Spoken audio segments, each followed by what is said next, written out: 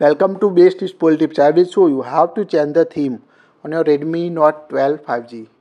Go to settings, scroll down, tap on the themes. Here you can see different category themes, paid or find the free themes. Scroll down. Here you can see free themes available here. Now select the any free theme you want to use. Here we select this theme. Now tap on a download at the bottom. Now wait until downloading the theme on your device. You can see how it looks theme on your device like this. We select the lip theme.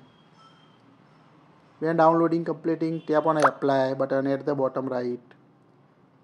Here you can customize how this theme apply to home screen, icon, system. Tap on apply. Now applying theme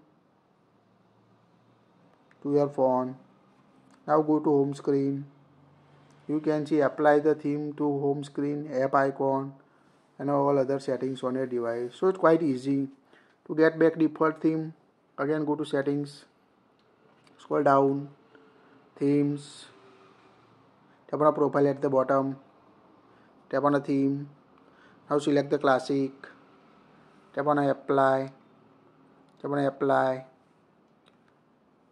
Now applying theme, default theme to your.